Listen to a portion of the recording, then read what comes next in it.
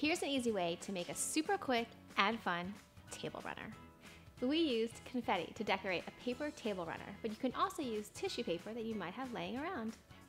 Using a sheet of paper the size of the table runner that you'd like to create, use a glue stick and apply glue to the full surface. Then take your tissue paper, or confetti in our case, and stick it to the entire sheet. If you don't have one super long sheet of paper, it's okay. Just use some smaller ones and you can join them together using tape or glue.